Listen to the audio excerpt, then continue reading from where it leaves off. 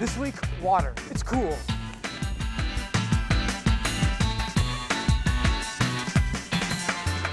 Hey, welcome to Trial by Science, a show where we take scientific concepts and put them to the test. I'm your host, Dan Fisher, and today we're going to be talking about water. And where better to begin a discussion on water than right here in Milwaukee, Wisconsin, a city practically built on water. It's even got its own river, for crying out loud. But that's not why I'm here. No. I'm here to check out one of the coolest science museums the Midwest has to offer. Let's check it out. Yep, Discovery World. One of the coolest places you can go to learn all about innovation and technology. But the other thing that's heavily emphasized here is water.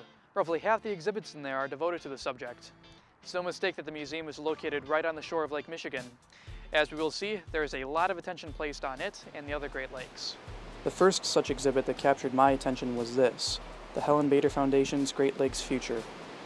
This is one of the largest interactive models of the Great Lakes anywhere in the world, and there certainly is a lot to do with it. Darken the skies and bring on a rainstorm, or observe the native life of the 5 Great Lakes. This sky bridge provides a bird's eye view of the Great Lakes, and it is an awesome sight to behold. But there are a number of other exhibits revolving around this one that are also worthy of checking out, and they're located just around the corner. The Schooner Challenge sailed the Great Lakes between 1852 and 1889 and was revolutionary in its design. At 85% the size of the original vessel, this replica is a permanent fixture at Discovery World and provides visitors a perfect hands-on look at naval life. But the Challenge is not the only schooner on display here. One of Wisconsin's flagships, the sailing vessel Dennis Sullivan, also calls Discovery World home.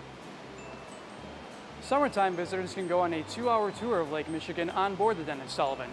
But there's another tour that can be done year-round, and it starts in the museum's lower levels. Let's check it out. The Raymond Aquarium takes visitors on a journey from the Great Lakes to the Florida Keys, along the same path taken by the Dennis Sullivan. Notice the gradual changes in ecosystems along this pathway. Take a walk through an underwater tunnel, or be a scientist in a submarine lab. But one of my favorite things to check out here is the touch tank, where you can touch sharks, stingrays, and more. And that barely scratches the surface of what you can do and explore at Discovery World. If it's not already on there, make sure to add it to your list of places to visit or revisit. But even if you can't make it out to a science museum like Discovery World, there are plenty of tests that you can do at home to learn more about how water works. Starting with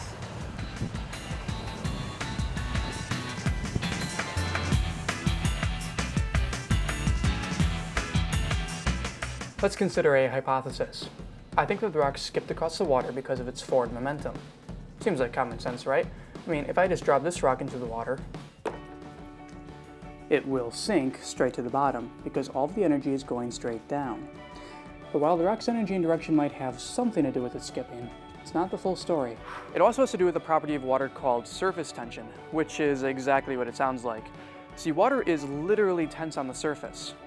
If you've ever done a belly flop at the pool, you know how surface tension feels when you break it. But there are other, less painful ways we can observe surface tension in action. Let's do a test. We're going to make a paperclip float on water. Now for this, obviously you need a glass of water, some paper towel, and of course a paperclip. Now if you just try to place the paperclip into the water, it's going to sink because the paperclip is just too dense. If you want to get the paperclip to float, you need to be delicate. But as you can see, even if I try to carefully place the paperclip on the water, it's still going to sink. Unless you've had a lot of practice doing something like this, chances are you're going to need some sort of assistance. And for me, that's a paper towel. So what we're going to do is we're going to take off just a little piece of paper towel and place it on the water surface. Now because the paper towel is pretty lightweight, it should float, and theoretically it will support the paperclip's weight. Now you have to do this all fairly quickly. Paper towel will eventually absorb water and get denser and denser and then sink. But when it does, the paperclip should still be floating on the surface.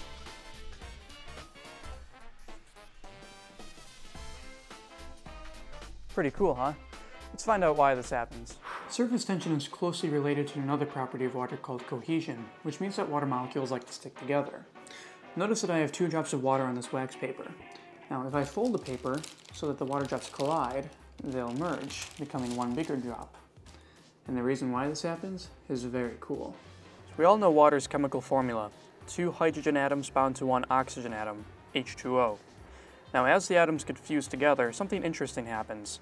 The oxygen takes on a slight electronegative charge, and the hydrogens take on a slight positive charge, kind of like a magnet. In fact, you can think of water molecules as being like mini magnets. Just how like charges on a magnet will repel, and opposite charges will attract, the slight negative charge of the oxygen on one water molecule will be attracted to the slight positive charge of a hydrogen on another water molecule. Now, if a water molecule is surrounded by other water molecules, it can be attracted in any direction and be happy. But if the water lies on the surface, the only molecules it can possibly be attracted to lie next to and underneath it, so they angle themselves down slightly. And it's this downward direction from all the molecules on top that makes the surface slightly taut. Surface tension can be found pretty much anywhere, including the kitchen sink. In fact, the kitchen sink is probably one of the best places to observe the power of surface tension and cohesion. Take a look at this. The attraction between water molecules in this drop is so strong that even though gravity is pulling down on each and every one of them, trying to pull them apart, they are not separating. Which makes me wonder, is there a way we can make water less cohesive? Remember, water molecules are like mini magnets. They have a positive end and a negative end. So when you have a bunch of them together in one place, they're going to attract each other. But water isn't just attracted to itself. There are plenty of other molecules out there that also have these positive and negative ends. Scientists call molecules like these polar molecules. But then of course there are some molecules out there that water just isn't attracted to because they don't have these positive and negative ends. Scientists call molecules like these nonpolar. I wonder if I mix water in with something that's nonpolar, like oil, if that will weaken the surface tension. Let's do a test. For this experiment, we're going to want to have 2 glasses of water, some cooking oil, and 2 balls of paper. Make sure it's the same kind of paper and the same size ball. You don't want one to be heavier than the other, as that would skew the results. Now, in one of the glasses, I'm going to pour in just a little bit of oil. And then mix that all together.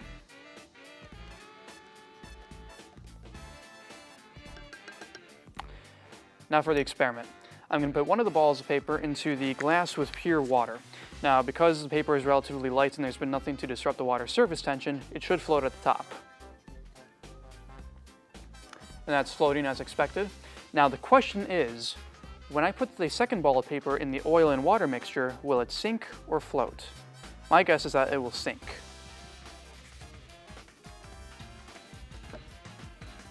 Huh, well that's odd. Why isn't it sinking? Maybe the ball wasn't sinking because the oil and water weren't mixing.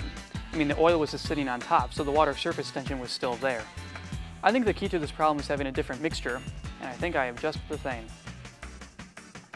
Soap works so well to clean your hands and dishes thanks to chemistry. Here's soap's molecular structure.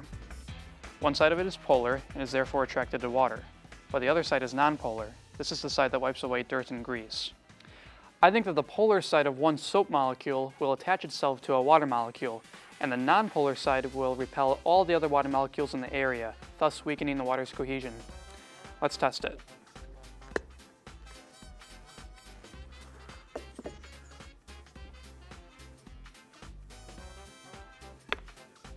And we'll mix it in.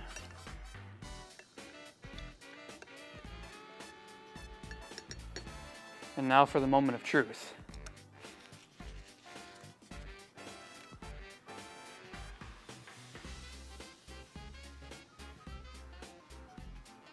And that is sinking. Yes! So there you have it. Soap can weaken water's cohesion, but it does not eliminate it completely. If it did, then these bubbles would never be able to exist. So far, we've only scratched the surface of all water's properties. Here's another observation for you. Today is an absolutely beautiful summer day. Perfect day for a swim. Okay, so maybe that was a bad idea. In fact, this is a rather extreme version of a test that anybody who lives near a large body of water can do. Simply take the temperature by the water, then go a couple miles inland and take the temperature again. If it's summertime, the waterside temperatures will likely be a little cooler than they are inland, and if it's winter, the temperatures will probably be slightly warmer.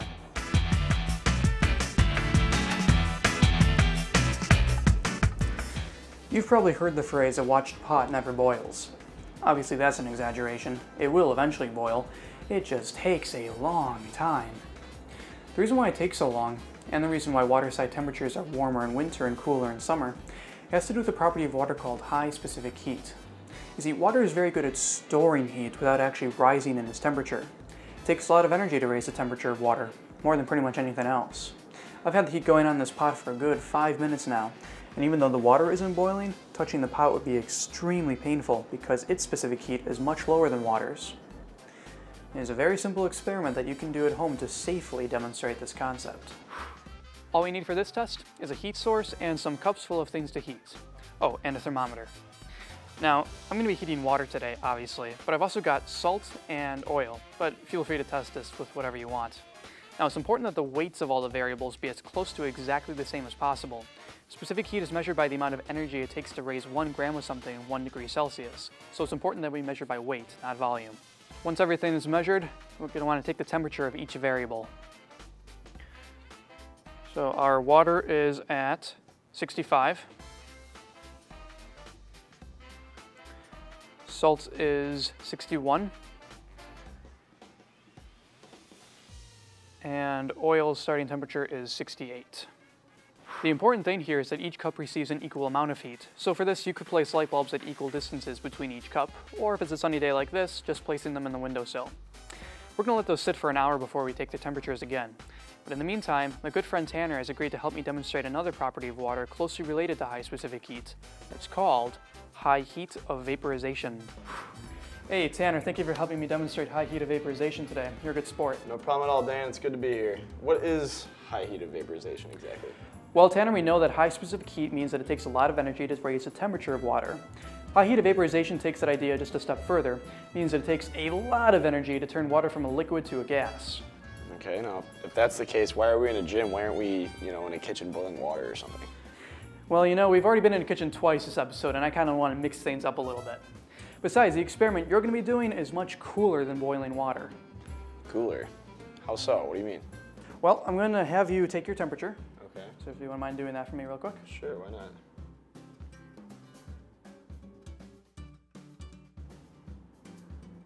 That's looking like 97.3, Dan. 97.3, awesome, good number. That's going to be our baseline. Now, I'm going to have you work out for about 1 hour, then we're going to take your temperature again, see how much it's changed. Sound good? Sounds good to me. All right, very good. All right. While he's doing that, let's take a look at the results of our high specific heat experiment. Okay, salt. Current temperature is 68. Starting temperature was 61, so a bit of an increase there. Oil. Its starting temperature was 68, and it is now at 71. All right, so now we know that oil has a higher specific heat than salt does, but now the suspenseful part. What will water's temperature change be? Its starting temperature was 65, and it is now 66. So, unsurprisingly, water had the smallest change of all the variables here. But there's more to this test. What happens when we put them in a cool, dark location? Which one will chill the most? While we wait for those results, let's take a moment to reflect that if high specific heat and high heat of vaporization didn't exist, then neither could life as we know it. Water. I love it. I can't live without it. No, seriously, I can't live without it. And neither can you. See, you and I, we're mostly made of water. My body's about 60% water, roughly the same as you and everyone you know. And so the fact that these two properties exist, it's not just good news for me. It's good news for all of us. It means our body temperatures are well regulated. Water's high specific heat allows us to be exposed to a variety of temperatures, and it takes time for our temperatures to change. If water had a low specific heat, well, our cells would freeze whenever it got even slightly cold out. Or boil once it starts getting warm. Water's high specific heat allows us to live in a variety of conditions and climates, as does its high heat of vaporization. But I think that this is just a little too warm for my liking. I've got to find someplace else to visit. Whew, that's better. I was really sweating there. Of course, that's what happens when we get hot. We get sweat, a combination of mostly water and some chemicals. That sweat then evaporates off of our skin, and with it goes heat. So sweating then acts as a cooling mechanism for our bodies, and it's a good thing too. If we didn't sweat, then we would overheat and then eventually pass out. But when we sweat, we lose water, so it's very important to stay hydrated whenever our body temperatures rise, say when you're in a hot environment or when you're exercising. Speaking of which, Thanks, Dan. no problem, Tanner. But just imagine if water didn't have such a high heat of vaporization. Suddenly, seemingly normal temperatures would be extremely hot to us, and we would be sweating pretty much constantly, and thus our risk of dehydration would go way up. But the importance of these two properties extends well beyond our individual bodies. The building behind me is the Point Beach nuclear power plant in Two Rivers, Wisconsin, and it, like pretty much all nuclear power plants, is built next to a body of water, and for good reason. Now, for security reasons, we can't actually go in there to show you why, but luckily for us, there's a building right next door to it that we can access. The Point Beach Energy Center is a free-to-the-public museum featuring exhibits on not just nuclear power, but also steam, coal, and hydroelectric, just to name a few. Let's go check it out. Our energy experience begins with a history of electricity, along with the first of many interactive exhibits, such as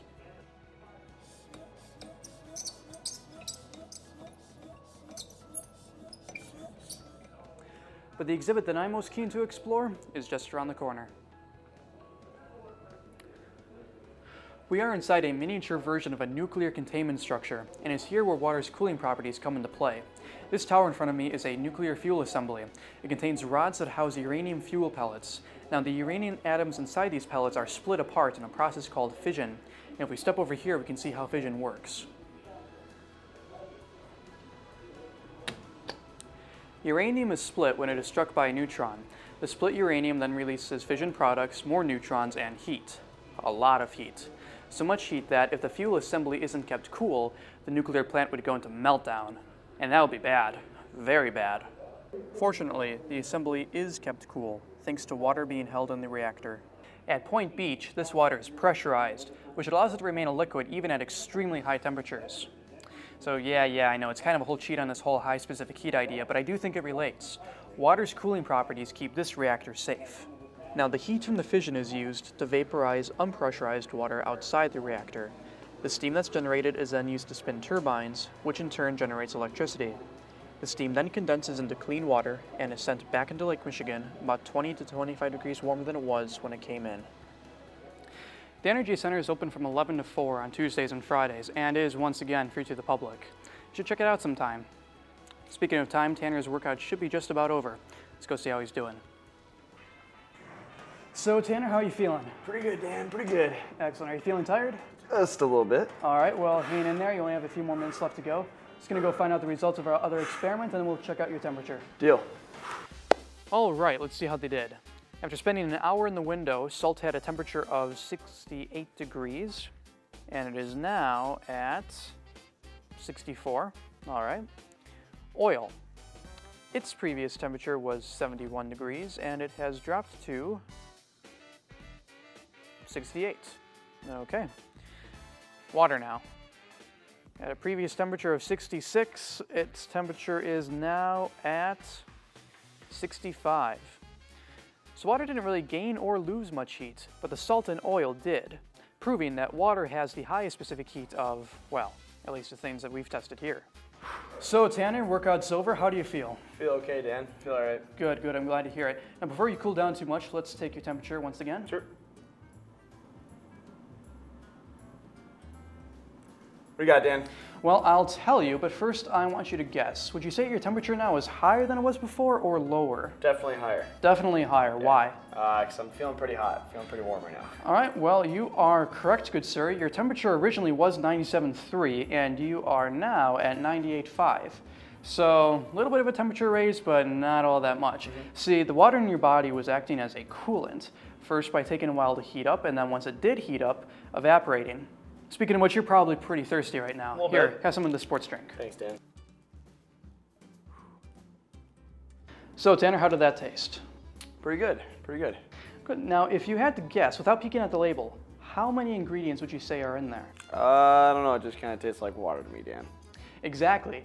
Obviously, there's a lot more in that drink than just water. In fact, if you let me take a peek at the label, we've got water, but we've also got sugar, dextrose, citric acid, natural and artificial flavor, salt, sodium citrate, monopotassium phosphate, modified food starch, glycerol ester of rosin, and blue 1. It's a lot of ingredients, Dan. Yeah, I know, right? And you would never think about just looking at the drink because this is a solution. What's the solution? Well, it's kind of like a mixture. All right, Dan. What's the difference between a mixture and a solution? It's really hard to explain. It's probably better that I just show you. A mixture is made up of two or more things that are, you guessed it, mixed together. The key, though, is that once they're all mixed, you should still be able to separate all of the elements. Take, for instance, this bowl. Now I can put a bunch of random things into it, like some rocks, some coins, and some screws and nails, and then I can stir it all together. But when it's all said and done, I can still reach in and grab and sort each of the elements. Now, a solution also consists of two or more things that are mixed together, but unlike a mixture, you can't separate the parts again, because some of them have been dissolved. Okay, so I get that this sports drink is a solution and it has water in it, but why is that important? Oh, it's very important. See, water is very good at dissolving things. So good, in fact, that it's actually called the universal solvent. So a solvent is something that dissolves something else. Yeah, exactly. Solvent dissolves other things. It dissolves solutes. So in the sports drink, the water is our solvent, and all the other ingredients that are rattled off are the solutes. And what we end up with is a solution.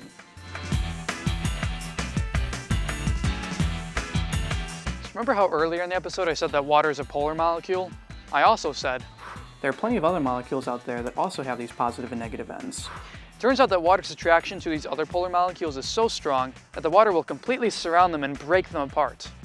Take salt, for example. Saltwater is the most abundant solution accessible to us on Earth. Roughly 70% of the planet is covered with water, and 98% of that is salty. And that salt has been completely dissolved. Observe.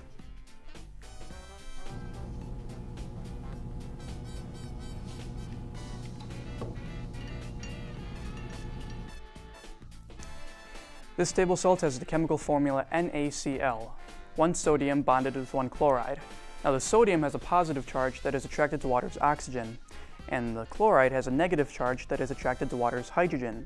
And the attraction here is so strong that the water molecules actually break apart the salt.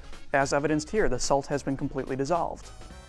Now the question I have is, will salt dissolve in something nonpolar like oil? My guess is no. We know from earlier in the episode that water, another polar molecule, doesn't dissolve in oil, so I see no reason why anything should happen to the salt now.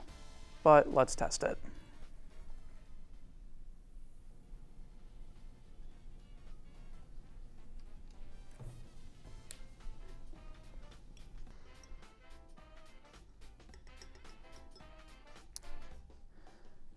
And it looks like my hypothesis was correct. The salt is not dissolving in the oil, it's just settling at the bottom. Feel free to test this on all sorts of different things like sugar, sand, or soil. If it dissolves in water, it's probably polar. But water's solvency is responsible for more than just our favorite flavored drinks. It's also given us some of nature's most beautiful natural formations. And you don't have to go very far to find them. I'm here in Blue Mountains, Wisconsin, about 20 miles west of the state's capital, about to visit one of our national natural landmarks, the Cave of the Mounds. This particular cave is over 1 million years old, and was formed when the limestone rock was slowly eaten away by, you guessed it, a water solution. The caves lie anywhere between 40 and 70 feet below the surface, but the story of their formation doesn't begin down there. For that, we need to turn our attention elsewhere.